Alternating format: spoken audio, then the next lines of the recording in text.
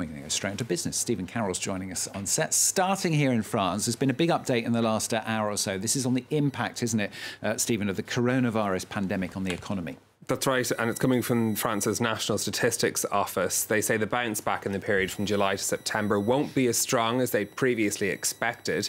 So after a slump of almost 14% between April and June, the economy will bounce back by 17% in this quarter. Less, as I said, as they previously expected. They're also expecting just very little growth in the last 3 months of the year. Overall, the French economy will finish the year 9% smaller than when it started.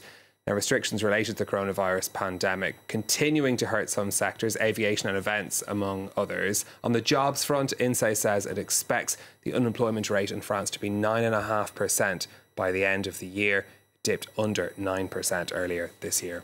And Stephen, all of that comes as well, doesn't it, despite some encouraging figures on spending in France in August. So consumer spending is the most important driver of the economy, and the government had been worried that people might be afraid to spend once lockdown was lifted. But the amount of value-added tax the government collected last month was up, showing that consumers did loosen the purse strings during their summer holidays. It's not clear how long that might last, though, as Camille Nedelec now explains. Amid cloudy skies comes a bit of good news. VAT receipts jumped in August to €700 million, 5% higher than last year. That's an indication that consumer spending has snapped back to normal after suffering a huge drop during France's national lockdown. August is also the peak of France's summer holiday season. This hotel was full for 5 weeks in a row and business is up 30%. Les clients réservaient plus facilement des transats, aller faire des petits tours en pédalo, manger des glaces. Donc il n'y avait pas cette retenue. Spending has been boosted by holidaymakers eager to make up for a disappointing spring. C'est un peu un exutoire, on se dit bon, on se fait plaisir un petit peu, on l'a mérité donc.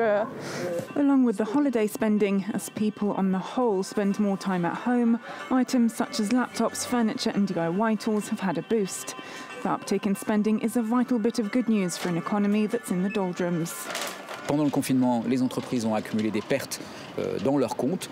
Si elles produisent plus demain parce que les ménages consomment l'épargne qu'ils ont accumulée, eh ben, ça sera un moyen de rattraper les pertes qu'elles ont accumulées pendant le confinement et d'éviter qu'elles soient forcées de licencier. But not all industries are enjoying the summer boost. The culture, air travel and fashion sectors are all still feeling the pinch.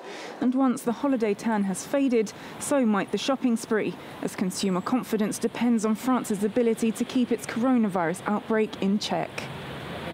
Let's take a look at what's happening on the markets next for you. European shares starting the day up, although not by much. Gains across London, Paris and Frankfurt, but just London's FTSE 100 up by 0.4% there. A similar picture in Asian trading. Markets there also trading up. Fairly modest moves, though, across the board. On the currency markets, we're keeping an eye on what's happening with the British pound today as those Brexit negotiations resume. The pound weaker against the dollar and the euro. Fears that a trade deal may not be reached in time by the end of the year and that the UK could break the terms of the withdrawal agreement, weighing on the value of the pound.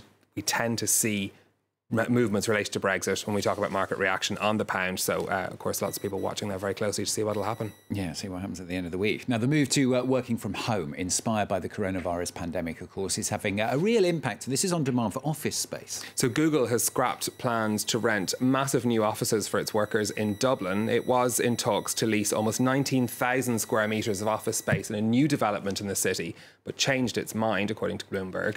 This, as the company told employees they can work from home until at least the middle of 2021. The tech giant employs over 8,000 workers at its European headquarters in the Irish capital. Let's swivel it around, because a very different point of view. This is on the subject of working from home. This is from the boss of Netflix. So Reed Hastings has been speaking about this to the Wall Street Journal. He says that his workforce will be back in the office as soon as a majority of them can be vaccinated. The Netflix CEO saying that debating ideas is more difficult with people working from home, as they experienced during the pandemic. Hastings says, I don't see any positives. Not being able to get together in person, particularly internationally, is a pure negative.